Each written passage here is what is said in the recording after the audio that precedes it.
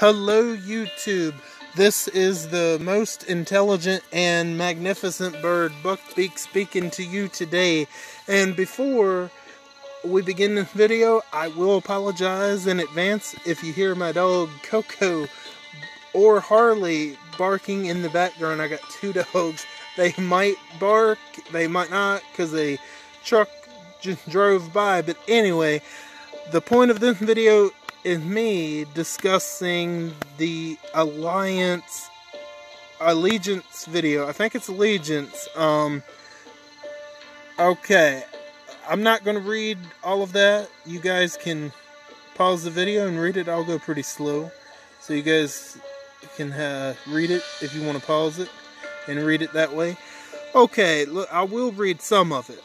Okay, it looks like we will be doing Axel's Melee Challenge and receiving Garnet Stones, or Rick's Sharpshooter Challenge and getting Paradots. I believe that is Paradots. The event starts September the 24th, and then the event ends October the 4th. Okay, the roadmap will last 12 hours before the stated end date. Okay.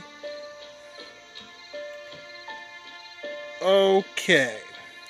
So it looks like we have a set of missions here, and it looks like if you want to have a part to do in this event, you are going to have to be in a faction, because it does look like you are going to have to use a total of 86 faction supporters.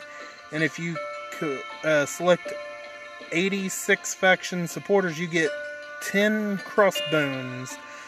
And you complete all the missions, you will get one bear paw token. So this is important for people that want to get Brutus, myself included, of wanting to get that bear. I mean, that's just so cool. That's so unique to the game. Okay. Looks like we'll be doing road maps. Once you've gotten your hand on a few crossbones, it's time to choose which challenge to face. Be warned, you only get 10 crossbones through the main mission, so choose wisely. Each road map will reset every 12 hours and have special rules. I bet it's... Yep, the road maps, no matter which one you choose, you're gonna have to do it with a team of 5 stars or less. I'm not really a big fan of those road maps, but if I'm able to do it, I will at least try. So, Axel, let's see what the rewards you can get if you want to do melee, which is only strong and fast, obviously, melee. For completing the whole act, you get 1 Garnet Stone, you get a World Energy Refill, Elite Tokens, a 5-star Recruit Tokens, 3 Berts, and a Legendary Gear Choice Box, which isn't bad. Rick's Roadmap, same thing, but you're going to use 5 stars or below, range tunes. You complete the whole thing, you get 1 Paradot. Pretty much the same thing, except you get a Paradot instead of a Garnet Stone at the end. Here are the rewards. Depending on your choice of roadmap, you'll be sitting on a healthy amount of either Garnet Stones or Paradots, or both. Who knows? Sounds like some sort of pay-to-pay elements is also in there. Either way, you'll find some very appealing rewards to exchange them in for the Allegiance shop store section of the gray market. So here's what we can get if you want to go for the Garnet Stones. 1 Garnet Stone armor tokens if you really need them. That's not a bad amount. 6,500. 3 Garnet Stones varnish and engine grease. Okay, that's not a bad one. If you get 7 Garnet Stones, you get a Rick, or I believe this is Rick or Nor cards choice box. But someone let me know in the comments if I butchered that woman's name by any chance. She's the one that looks like a nurse or whatever. Okay, Rick or Nor cards. Okay, so I'll tell you what I'm gonna go for. It should be obvious if you've been watching my videos. Well, I don't know, it might not. Let's see, I'll think about it. So you get 1,500 Rick cards or 1,000 Nor cards. That's a good amount, I have to say.